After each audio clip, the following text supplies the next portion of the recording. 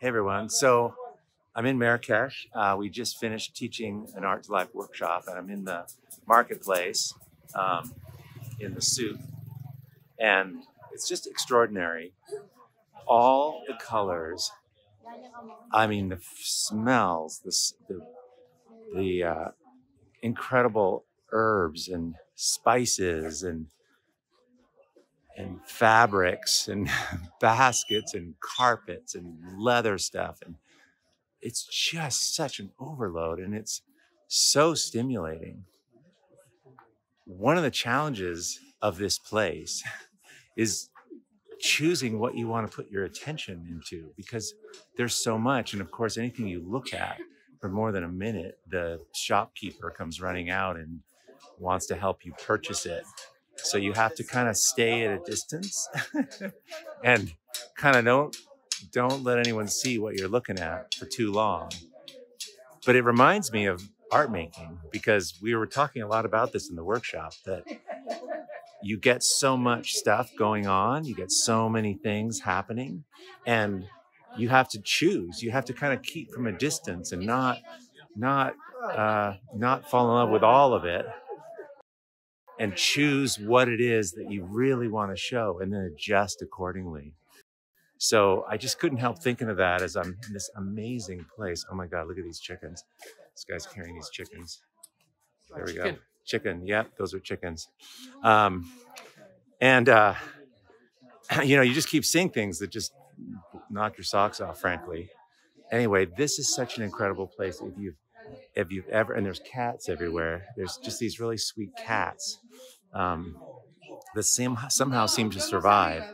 Anyway, let me know how you how you choose, you know, what it is in your work that you choose, and how you go out in the world and see all the things, and then pull that in and take that juice and that energy and then convert it into something that you want to share and that you want to make.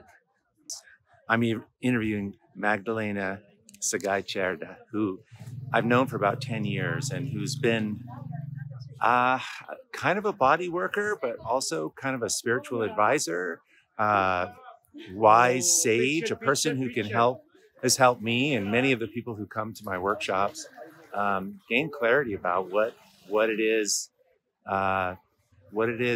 their souls are speaking about, and sort of more the interior world, help you clarify things for yourself. It's an amazing interview, and she's extraordinary.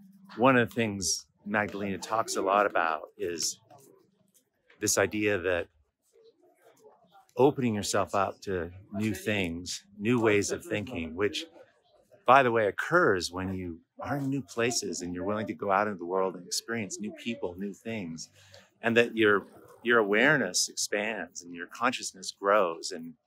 And this is kind of like intuition, that it's a new voice. It's a new part of yourself that sometimes you can listen to when you're tired, when you're, you know, thinking too hard.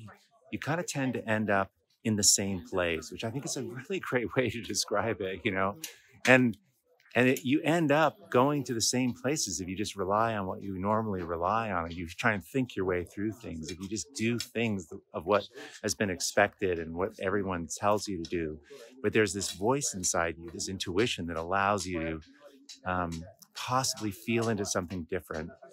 And it's there, that is in where the growth is. And it's a great conversation. So join me for that. It's coming out on Wednesday. And I hope you have a really awesome Sunday. And I will talk to you real soon. Okay, thanks so much. Hey everyone, if you found this helpful, I have a whole lot more to teach, share, and inspire you with every single week. So join the Art2Life YouTube channel by clicking the subscribe button below. Okay, let's do this. Awesome.